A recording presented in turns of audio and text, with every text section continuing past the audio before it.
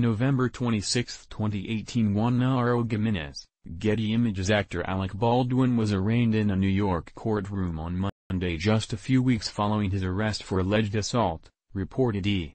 News. On November 2, Baldwin was arrested after allegedly punching a man over a parking space.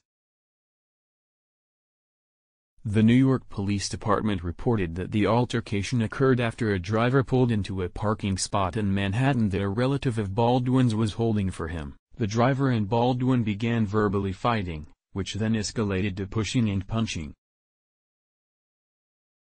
The 49-year-old driver was taken to the hospital following the altercation and reported experiencing jaw pain and redness around his neck. Baldwin was held at the 6th Precinct before being charged with assault and harassment, deemed misdemeanor and violation-level charges, and given a desk appearance ticket.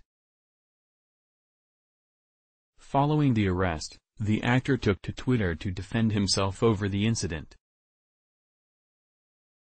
Normally, I would not comment on something as egregiously misstated as today's story. However, the assertion that I punched anyone over a parking spot is false.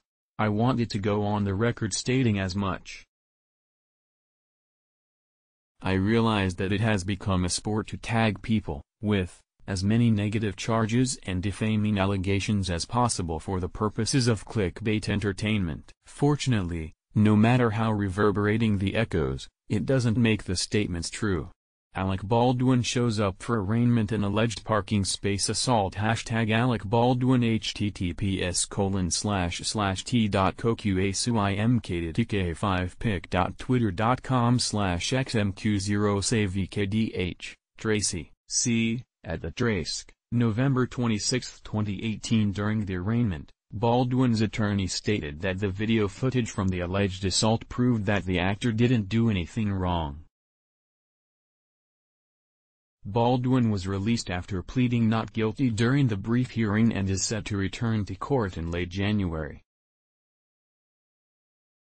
The It's Complicated star has had quite a few run-ins with the law due to his hot-headedness. In 2014, he was arrested for becoming belligerent with a police officer who pulled him over on his bicycle to inform him that he was riding in the wrong direction, reported Fox News. The actor refused to identify himself, became belligerent, cursing and yelling.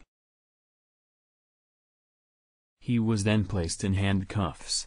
He has also been involved in less serious public displays, such as being removed from a flight after refusing to stop playing Words with friends and turning his phone off in 2011 and getting in a verbal altercation with a photographer in 2012. In 2013, a different photographer filed a harassment claim against the actor. Baldwin continues to defend the accusations and alleged behaviors, often blaming law enforcement or other people for the incidents he finds himself in. New York City is a mismanaged carnival of stupidity that is desperate for revenue and anxious to criminalize behavior once thought benign, he tweeted after being arrested following the bicycle incident. Lately, the actor has also been making headlines for his attacks on President Donald Trump and parodies on the hit television show Saturday Night Live.